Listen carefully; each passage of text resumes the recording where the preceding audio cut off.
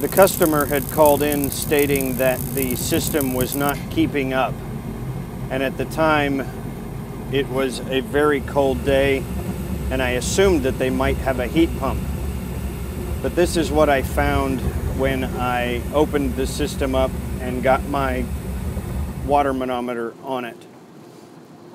My first stage combustion analysis doesn't mean a whole lot, but that's where it was running at 1 inch of water column.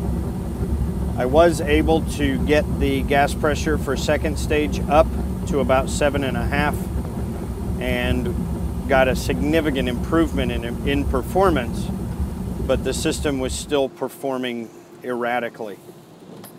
So I double checked the orifice size and found a 49 orifice in the system. So it obviously had been attempted to be converted.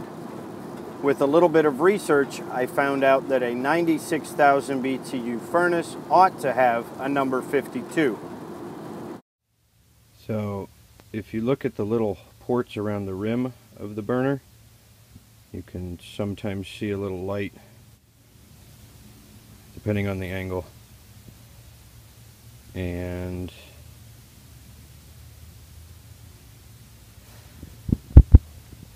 this is only part of what I've been digging out of those little ports, some of the soot.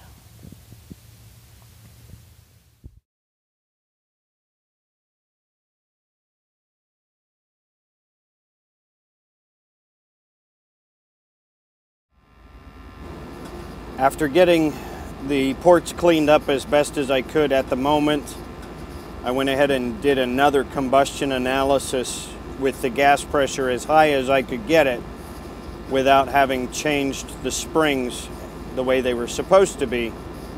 And it's not doing too bad, but we are definitely still overfired. If you look at the excess air, we're low, our CO2 is high, and our oxygen is low.